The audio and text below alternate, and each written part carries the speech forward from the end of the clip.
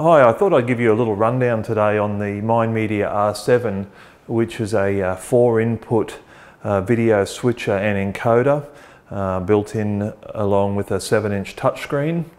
It's built by a company called MineMedia out of Shenzhen, China. First of all, we'll open up the box and have a look at what's inside. You'll see it's a fairly compact size. It's about sort of 25 centimeters by 15 centimeters by about 4 centimeters deep. It has a 7-inch touchscreen which also tilts, which is a nice bonus. Comes in a case here. I'll take it out.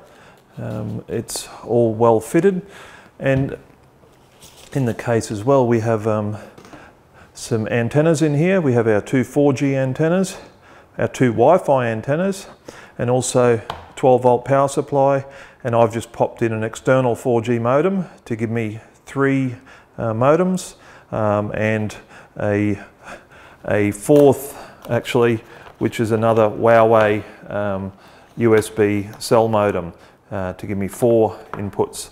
It's a really well made case, and the device itself seems pretty well made. So we'll leave it out now. We'll take those antennas and so forth out, and we'll have a play with it and have a look at some of the features. All right, we'll talk about some of the buttons on the device. The MineMedia R8. We've got a power button at the front. We've got the button to record the program outstream internally. We've got the stream button. Hit this to start streaming, or you can do it directly from the app on your phone. These two here are the internal SIM indicators to show when you've got a network connection. This one here is for your Wi-Fi, to show that you've got a good Wi-Fi connection and when it's connected. And then you've got 2 lights here to show battery charging, and also to show that the stream is going out. I'll turn the device around now, and on the side here you'll see that we've got a microphone, a headphone output 3.5mm, a microphone input 3.5mm. We've also got a slot here for a micro SD card, a USB input which can be used to copy from a USB stick to the internal storage, or you can also plug a USB cellular dongle in and have a third cell phone or third 4G dongle, 4G connection. These are your 2 internal SIM cards, your 2 LTE antennas which screw off, one there.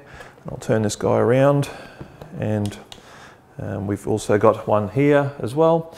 We've got our Ethernet connection, 2 SDI inputs, 2 HDMI inputs, and of course a Wi-Fi antenna. And around this side we've also got another Wi-Fi antenna.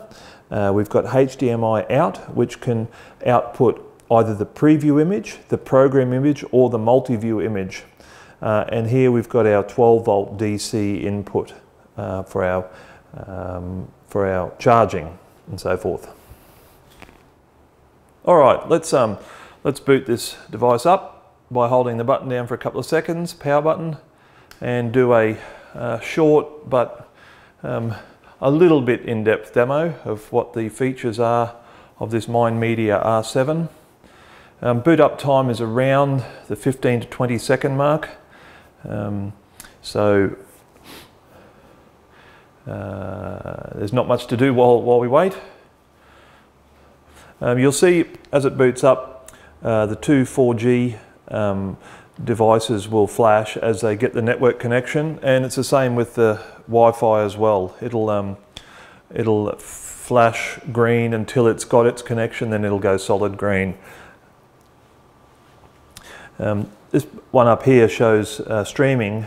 Currently, of course, it's not streaming, it's just a solid green color, but it changes as you go streaming. And the bottom one here, when you're connected to power or charging, it'll glow red.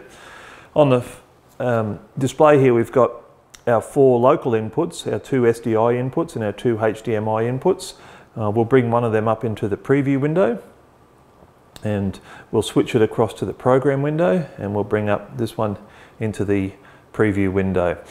We can switch between preview and program either on the screen very quietly, silently, or on the device with the cut button, which is actually a bit noisy. So in a quiet room, I tend to only use the on-screen switch because this just is too noisy.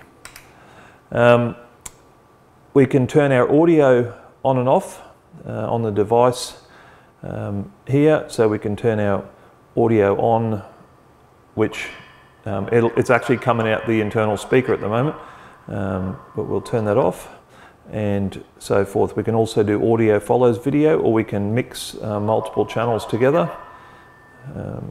which works really well. Now I'll show you the bottom ones here can be inputs from RTSP feeds from other devices like this that can provide an RTSP output. I'll go in and instead of choosing a net stream, we'll get a local stream. We can play videos, for example, that we've put on the device. I've got them stored on the internal storage of the device. So we'll confirm that one.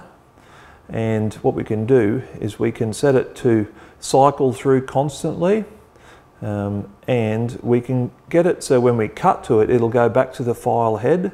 So we'll start playing that now. And we'll also add in onto another window here. We'll add in a still photograph. So we'll go plus, we'll go into pictures here, enter, and we'll bring up in the originals, bring up that waterfall, and we'll confirm that one.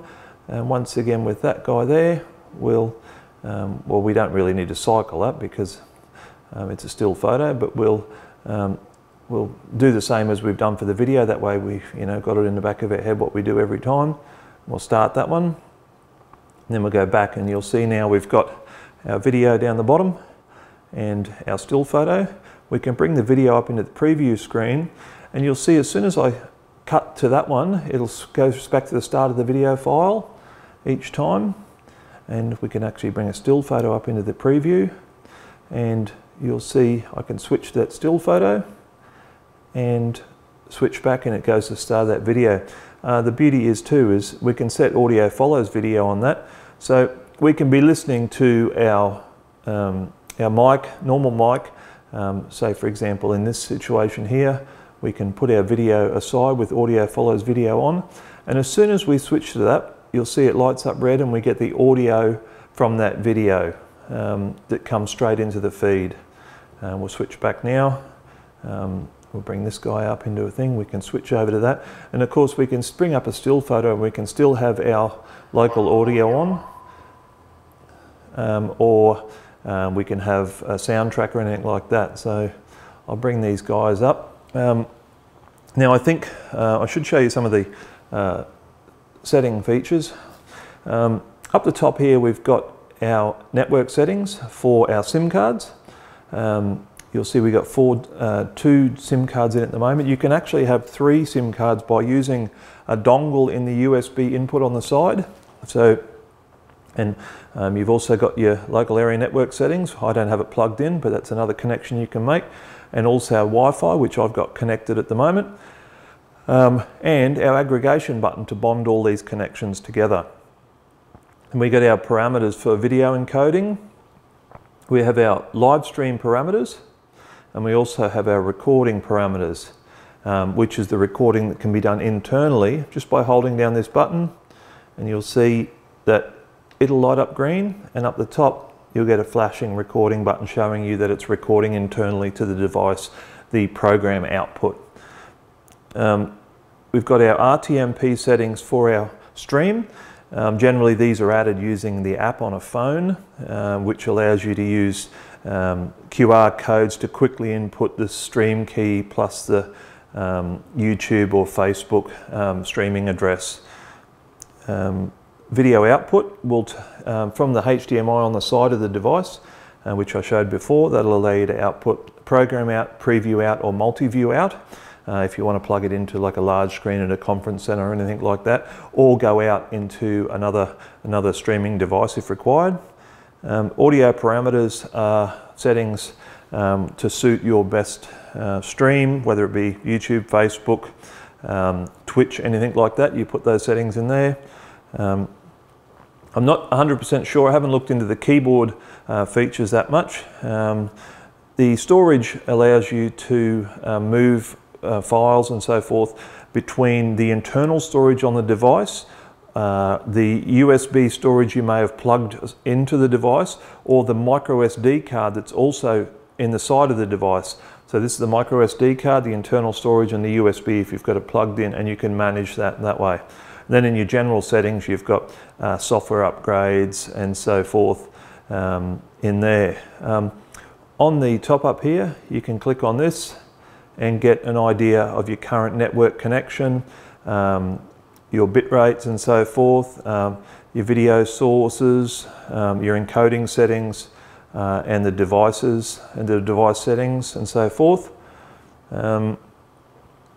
What else can I? There's also the option in here to turn off your microphone or your speaker that's got an internal speaker, and also turn your microphone levels and mix and so forth on and off. That's most of the stuff I can show you for now, although I should point out it also does have a picture-in-picture option where you can, using this button here, it's not a button, it's an on-screen display, you can bring up in your program window, bring up a box, and you can drag into that from the settings, and then you can have a picture-in-picture that can be moved around the screen as needed, and it'll ask you, give you a thing, and that can also be resized as needed and so forth, and you can move that wherever suits, and we'll turn that off for now. We can also have an on-screen display. Now the on-screen display will give us the options of having a picture on screen in a corner or so forth, or a logo. We can also have text on screen. We can have the time on screen as well, or you can bring up a score. If you're into that, you can pop a scoreboard on the, let's have a look here. And you can move that scoreboard around and so forth. If this was the type of thing you needed to do, I definitely don't need to do that, so we'll turn that off, cancel that. And we'll go back out. So that's a couple of the features of the on-screen display plus the picture-in-picture, which is pretty cool. I'll switch back to that. Now, talking about some of the things that have happened, I've had a couple of issues with synchronization of audio being out by 3 or 4 frames, but it has been able to be corrected quite easily in post.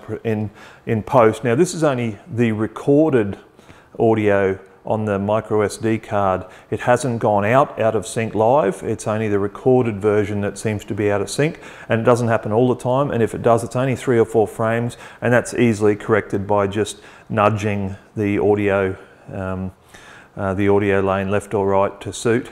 One of the other things that's a little bit funny is some of the spelling. I don't know where I can see it on here, but a lot of the spelling is out a bit in the language translation, internal and so forth. However, they've assured me that things like the languages and the spelling and so forth will be fixed up in an upcoming firmware update. It's really good there. MineMedia are very good with communication. Mango there has been really helpful to me, and which is really good. They've been helpful with diagnosing any issues I've had, and have really come to the party when it's come to providing really handy information about how to fix up any issues I've had. One other outstanding issue I am having is a time issue. I don't think it's on here, it's on the app itself, but it will not allow you to display any time at all except mainland China time. So hopefully with the next update, even though you can set your local time in the app, hopefully they will fix that in the next firmware update to allow you to operate your device on your local time. I mean, my time here right now is 3:06 p.m. and you'll see mainland China is 1:06. So if you're operating in any other country apart from in that time zone, you'll see that the time's constantly out. And like I said, hopefully that'll get fixed up really soon. All right, we'll shut it down now and I'll give you an idea of the shutdown process, and then we'll move on from there. Just a quiet shutdown and we're done.